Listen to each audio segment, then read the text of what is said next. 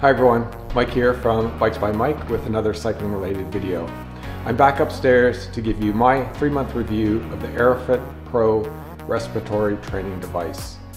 Like everything training related, it's difficult to validate the performance benefits claimed by the company trying to sell you their product. But I'll do my best to separate the hype from the hard facts. And I'll give you my personal take on whether I've seen any improvement benefits during the 3 months I've been using the device. Okay, let's get to it. I purchased the Airofit PRO after reading about it in Pez Cycling News earlier this summer. I heard about breathing training devices before, but I was really intrigued at the comment made in the article that training your respiratory system with the Airofit could increase your VO2 max. Now, even though a lot of reviewers say that the Airofit claims that their device can increase VO2 max, that isn't exactly what they are saying. What they are actually claiming is that the Airofit can improve one's performance through inspiratory strength training, which in turn improves one's lung capacity. But more on that later. You can understand why VO2 max, or maximal oxygen uptake as it often is called, gets mentioned so often. Because we, as cyclists, just like all other endurance athletes, are desperate for anything that might improve our VO2 max. Because that really is one of the key markers that indicates level of aerobic fitness and overall endurance. We also know all too well how difficult it is to increase VO2 max, particularly for those that are already heavily trained. So now that I've bought this thing and I've tested it out for 3 months, I want to share with you my 2 cents. I'm not going to do an unboxing or tell you all the features or settings with the Airofit because there are hundreds of videos on that. What I'm really interested in, and I hope you are interested in as well, is whether this thing works. I'll start things off by talking about how the Airofit works and what it claims to be able to do. Then I'll look to what the research says about the potential benefits of respiratory training devices like the Airofit PRO. Next, I'll show you my training data from using the Airofit daily, well, kind of daily, for the past 3 months, and whether anecdotally I think it has improved my athletic performance. And then I'll wrap this up with my final thoughts. I'll tell you whether I think the Airofit PRO and the newer Airofit 2.0 will benefit cyclists like you and me, and comment on breathing training in general.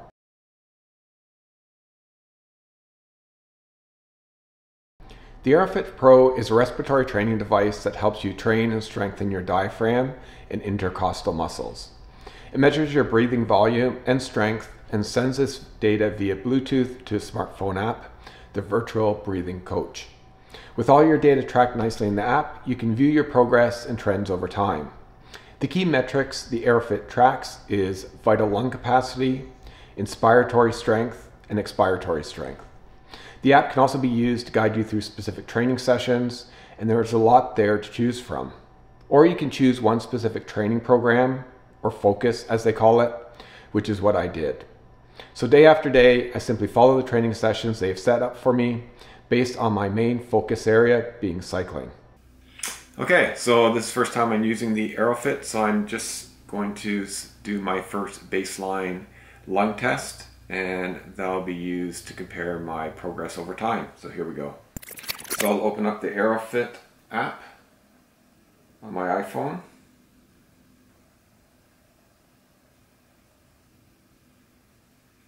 And as soon as you open it, the first thing it wants you to do is take the lung test. So that's what I'm going to do. Test your lungs.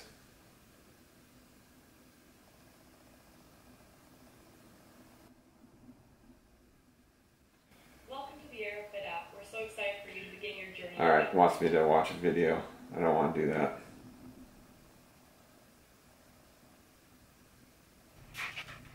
Welcome to the Airofit app. We're so excited. Looks like it's forcing me to watch the whole video. Go back and take the test. I've seen this video before.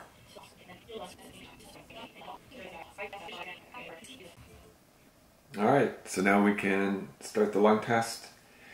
It's asking me to turn on the unit, set the out dial to 6 and the in dial to F. And I'll start by, so what does it want me to do? Empty your lungs completely. Inhale as hard as you can, and exhale as hard as you can. Alright, here we go.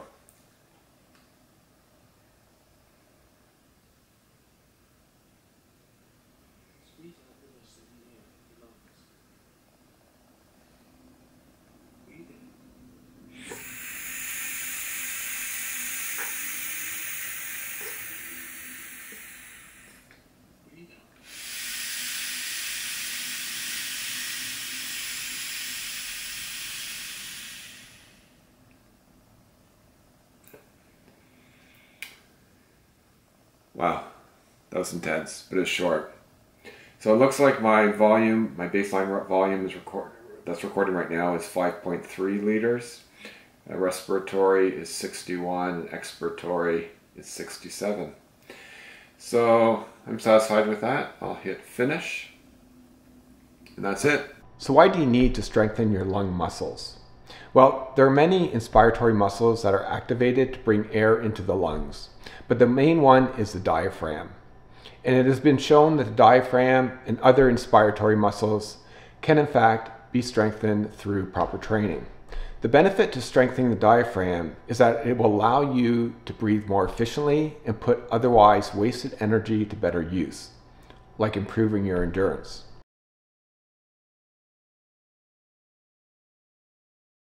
Before we talk about the research, let me go back to my earlier point that Airofit does not claim to be able to improve VO2 max. Their claim is that you can help improve your performance through inspiratory strength training, which in turn improves vital lung capacity. Vital lung capacity is the total volume of air your lungs can bring in and is determined by the physical size of your lung. So it's genetically determined. It's a known fact that we cannot enlarge the size of our lungs in any way, including through training. So if you can't change the size of the balloon, what benefit could there then be in strengthening your lung muscles? Well, VO2 max, or maximum oxygen uptake, is how much oxygen your body absorbs and uses while working out. V is for volume, O2 is for oxygen, and max is for maximum. It is a process called diffusion, where oxygen moves from the alveoli in the lungs to the blood through the capillaries through the lining of the alveolar walls. The number of alveoli you have will be in proportion to the size of your lungs. No amount of training will allow you to grow additional alveoli. No amount of training will make your lungs larger. Respiratory muscle training is not correlated with VO2 max. But respiratory training can allow you to get more out of the engine you already have. Studies have shown that in some cases, athletes with a lower VO2 max can produce better aerobic performance than those with a higher VO2 max. The thing is that nobody is using their full lung capacity. But by training your lung muscles, you can effectively use more of your vital lung capacity and just make better use of what you already have. During high intensity exercise, respiratory muscles consume 10 to 15% of VO2 max and are prone to fatiguing, especially for long and hard efforts. By making your lung muscles operate more efficiently, you can redirect some of that otherwise wasted oxygen consumption to better use, like powering your legs. Another way to look at it is that it will allow you to lower your effective VO2 max, which is the VO2 max needed for a particular intensity and distance. Okay, so to be absolutely clear, no one, including Airofit, claims that through training you can alter what you were born with. But let's look to the research to see if indeed you can train your lung muscles to operate more efficiently and save you energy, which will then allow you to better utilize the lung capacity you already have. One of the first studies published in 2001 looked at whether inspiratory muscle training improves rowing performance. This study took 14 female competitive rowers and put them through an 11-week inspiratory muscle training program. After the program, they discovered that lung muscle strength increased by 45.3% compared to just 5.3% in the control group. More importantly, the IMT trained group increased their 6-minute all-out effort distance by 3.5% as compared to just 1.6% in the control group. Is that encouraging? Yeah. I'd be really happy to improve my performance by 3.6%. On the flip side, a 2001 study on 21 male and females was not nearly as positive. The study authors conclude that RMT is effective for improving respiratory strength but did not facilitate greater improvements to stimulate 2,000 meter rowing performance. Another early study looking at how inspiratory muscle training influences exercise tolerance was conducted back in 2010. 16 recreational subjects were put through a 4-week IMT training program. After 4 weeks, the researchers found that maximum inspiratory pressure was significantly increased and inspiratory muscle fatigue was reduced after high intensity efforts.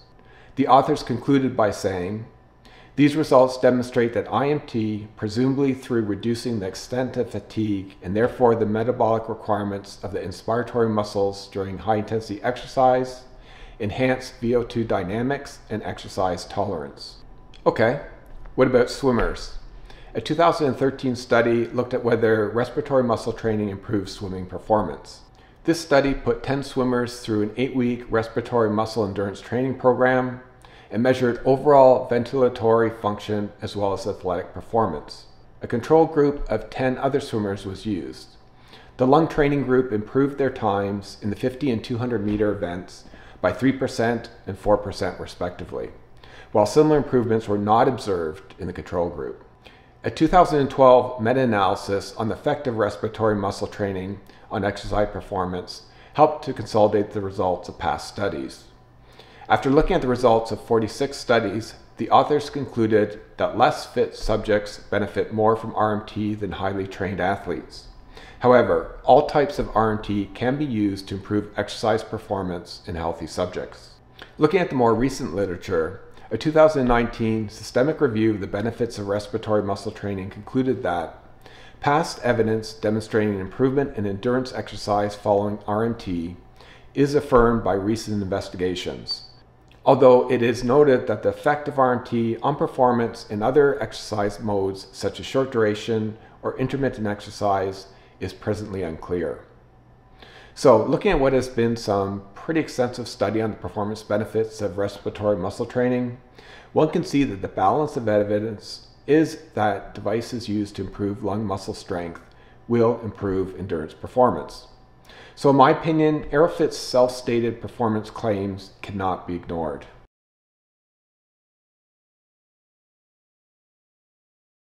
Okay, now that we've looked at some of the popular research on this topic, and given that it points to the fact that Airofit should make me fitter and faster, let's see if it actually has after using it for 3 months. I started using the Airofit on September 8th, 2022, and my last recording used for this analysis was December 31st, so 115 calendar days.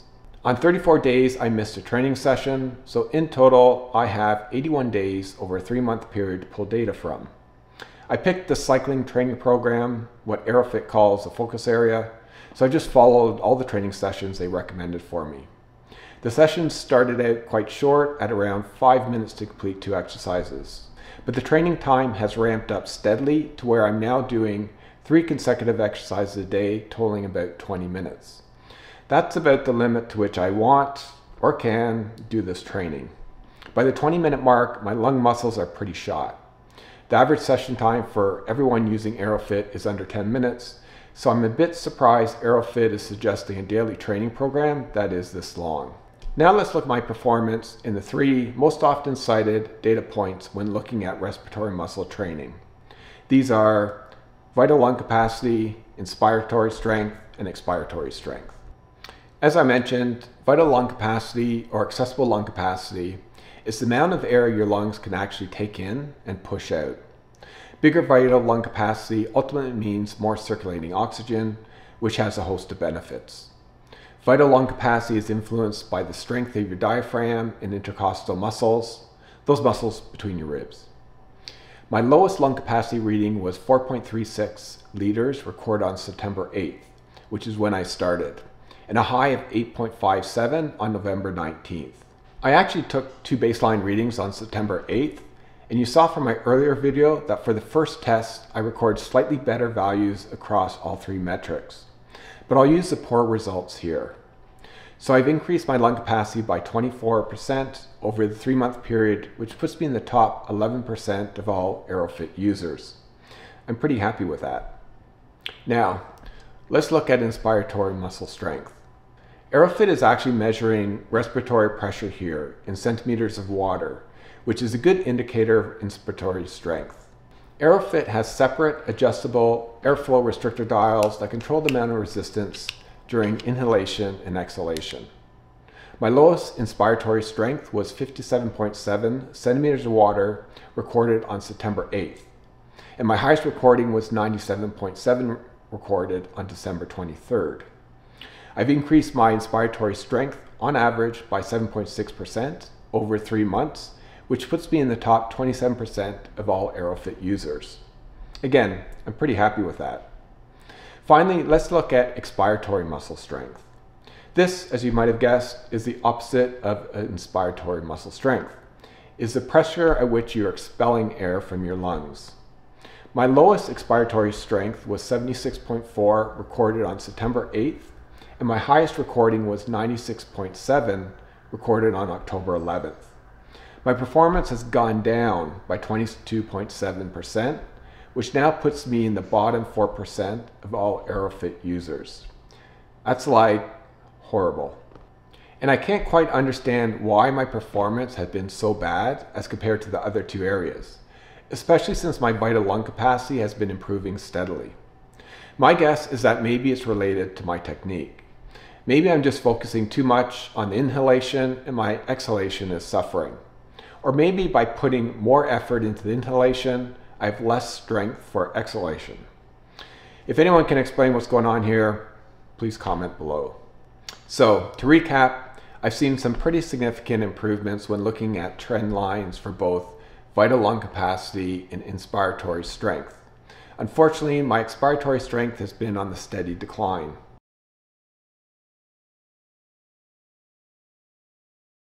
First things first, a big disclaimer.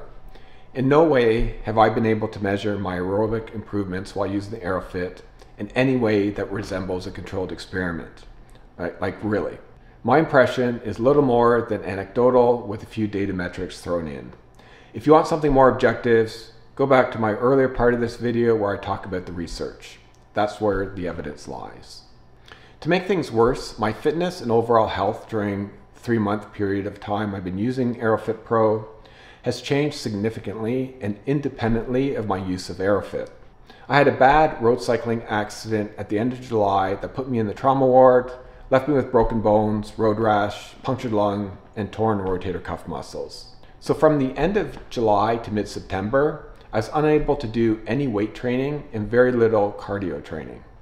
My level of fitness dropped from the best it has ever been after completing the Outtake Pyrenees race to the worst level I've ever recorded in the last 9 years. So I've had to rebuild my body for the last 5 months of 2022, focusing on strength and flexibility in addition to cardio. I've also done more strength training and long base miles than I've ever done before. So I've upped my training considerably to try to get back to where I was before the accident. As of the end of this year, I'm close to the fitness level I would expect to be at this time of the year. All that to say that even without using the Airofit, I would expect to see above average month-over-month improvements in my fitness, since my starting point after the accident was so far below my baseline norm. And I've been putting in extra time. In assessing my cardiovascular improvements while using the Airofit, I've looked at my power data during 2 all-out, full-gas virtual races. Let's look at the first race I did on October 8th, which was 1 month after first starting to use the Airofit Pro and about 3 weeks into resuming any kind of cardio training. The race was a distance of 43 kilometers with 402 meters of climbing, which for me was a 1 hour and 13-minute effort. I averaged 211 watts with a normalized power of 220 watts. My 60-minute peak power was 210 watts, well below my pre-accident FTP of 260 watts. The second race was held on December 30th. It was a distance of 40 kilometers with 228 meters of climbing, which for me was a 1 hour and 4-minute effort to complete the race. I averaged 238 watts with a normalized power of 242 watts.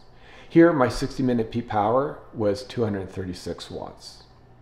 Using my 60-minute peak power numbers for the 2 races, you can see that the power increased by 12.4% for the 12 weeks separating these 2 races. I would rate my level of effort, or RPE, as roughly the same for both races, say a 9 out of 10 on a hardness scale. So, while the fitness improvements I've experienced in the past 3 months are very good, I have no way of knowing how much of that I can attribute to the Airofit Pro. My gut feel is that some of it, but not the most of it, is. But because I've been doing these breathing exercises almost daily, I do pay more attention now to how I breathe, and I alter my breathing when I catch myself doing bad things, like reverting to short and shallow breaths. What I've noticed is that I'm generally more on top of my breathing when exercising than what I used to be. In the past, on all-out aerobic efforts, I'd find that I get short of breath. I now find this happens less often. It obviously doesn't mean that I don't get hammered during rides, but rather that the limiting factor that will cause me to stop is that either my legs have given out or my body just can't turn the pedals anymore. It's generally not because I feel I'm running out of breath or that I might start hyperventilating. So that's a good thing.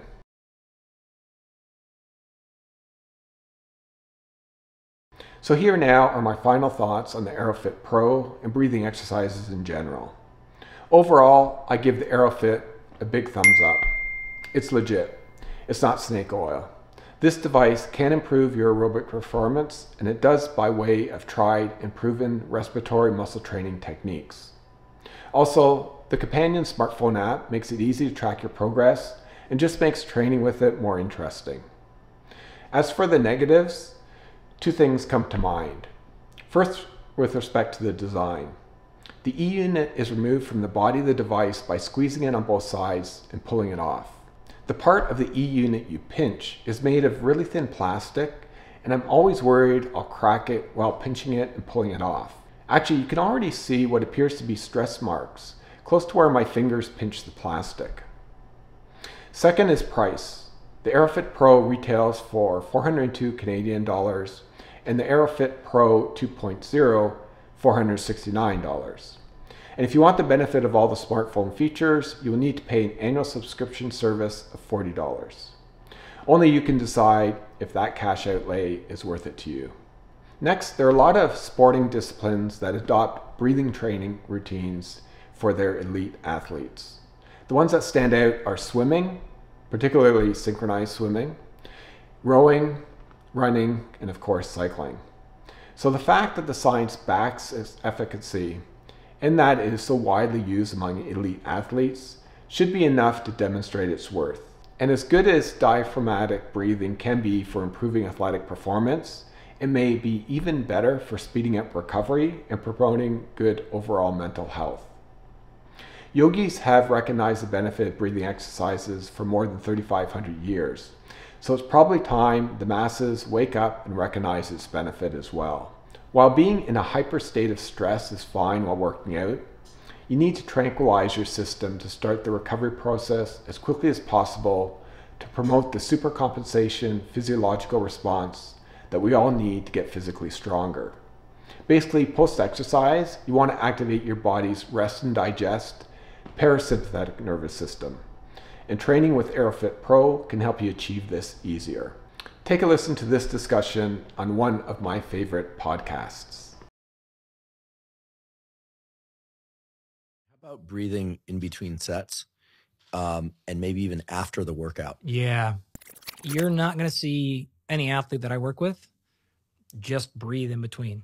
Whether it's in between innings or in between rounds, every single one of them is going to go back, sit in the stool, and they're going to immediately be into a breathing routine.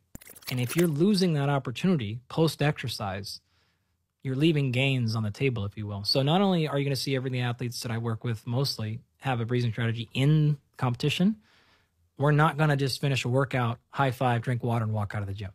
There will be a down regulation strategy that is heavily involved with some sort of light control as well as breath control. I love this, and I started doing this because you and Brian McKenzie informed me about this, and it completely changed the rate of recovery for me. And I noticed two things. One, I recovered more quickly, workout to workout, no question about it. Yeah. The numbers told me that. And the other is that I used to have this dip in energy that would occur 3 or 4 hours after a hard workout. And I always thought that had to do with the fact that I generally eaten a meal at some point post-workout. Turns out it wasn't the meal at all. Yeah. It's that adrenaline ramp up during the workouts. I wasn't clamping that at the end. And so I think eventually it just crashed. And then 3 or 4 hours later, I'm having a hard time even reading what's on the screen of my computer, thinking maybe it's the screen, maybe it was what I ate for lunch. It turns out the down regulations allowed me to work through the afternoon with no issues whatsoever. Yeah, it's really been quite powerful. And so I'm grateful to you for that. And I think this is something that I think 98% of people are not doing. You need some sort of internal signal that we're safe. Like throttle down here. We're going to move on. That has to happen. I could go on and on here, but I think we're making the same point kind of over again. It's a big deal to do it. That concludes my review of the Airofit PRO respiratory training device and my thoughts on the benefits of incorporating some form of breathing exercises into your training routine. I hope some of this has been helpful. If you have any questions or comments, please pass them along. I know there are a lot of different views on this topic, and I'm happy to hear from those with a different perspective. That's all I've got for today, folks. If you like this video, please give me a thumbs up and share it with your friends. And if you're not subscribed to this channel, please subscribe, as it allows me to produce more content for all of you. See you next time. Happy rolling.